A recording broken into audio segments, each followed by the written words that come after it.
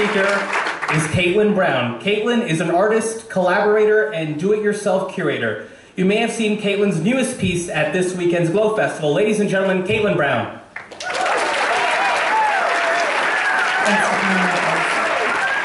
All right, let's go for this. Things that are transparent are close to invisible. They're things that perhaps you ignore, like the fact that we're in a theater, in a library, in downtown Calgary, and you're looking at a white screen right now. In art, transparency can mean many things, but I chose to interpret that as the things that we don't see. Like darkness, for example, is something that is quite literally unseeable. Our eyes are made to deal with only a certain amount of stimulus, and a lot of that is light. This is a work that Wayne and I made together that essentially night blinds you as you pass through it. The piece was made in a way that you would never know if you just came and stumbled across it. It was built through a series of interviews with participants who were placed in a state of artificial darkness. And so they were interviewed in this darkness, which was an invisible state that allowed space for intimacy despite being shared. As you pass through this work, you disappear, literally. You disappear into the darkness, into the deep dark beyond. And in so doing, you overexpose your eyes, and so it is light by which the darkness grows darker.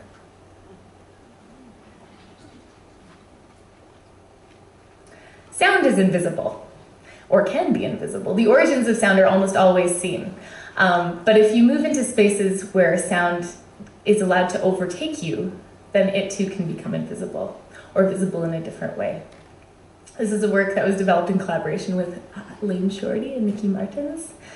And viewers were invited into the center of a circle of speakers who were reading into megaphones, but they were blindfolded. And so in being blindfolded, that sound is allowed extra space to be both invisible and visible in a different way. This piece is literally called Without Eyes, and we were reading Roald Dahl, The Wonderful Story of Henry Sugar, out loud to people. These are the performers, and the performers are often invisible within artworks.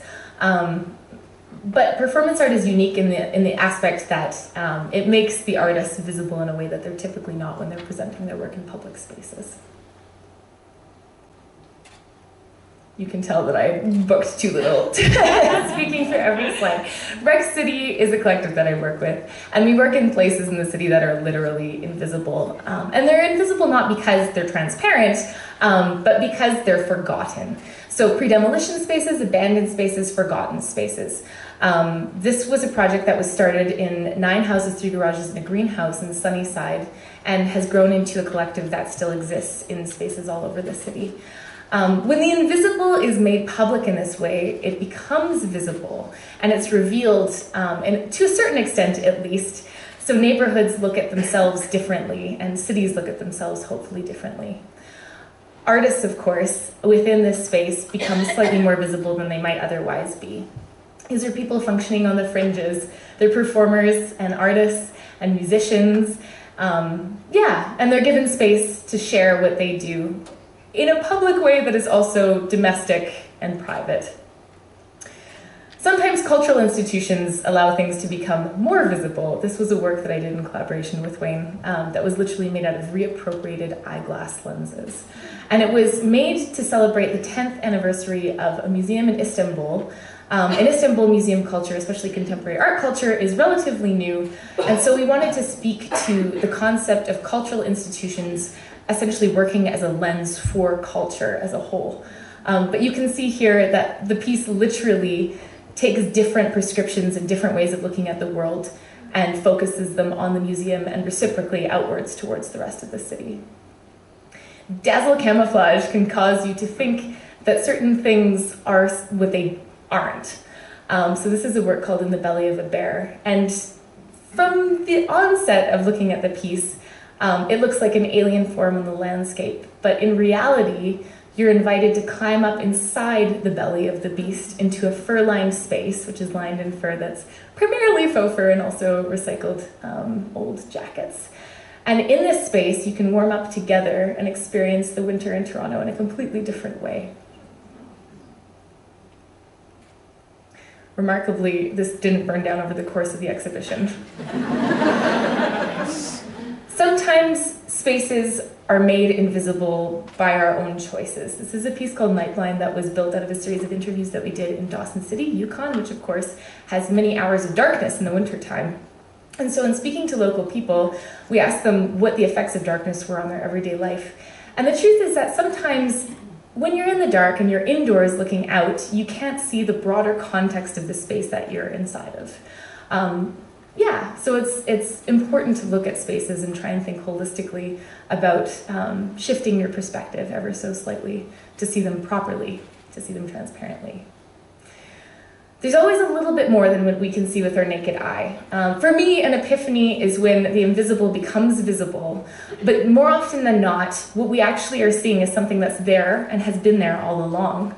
When you think about the stars, for example, so often you can't see them with the naked eye, especially in downtown Calgary, especially in the city.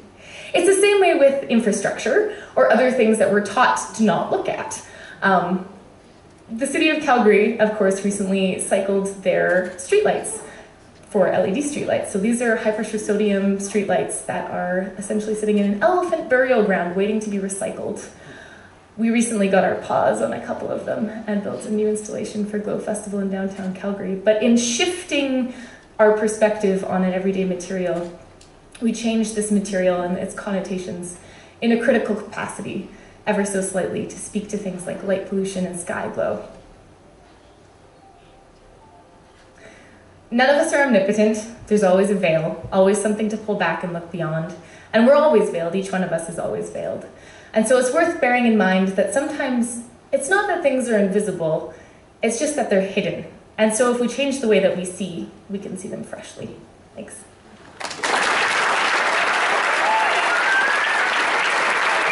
Caitlin Brown.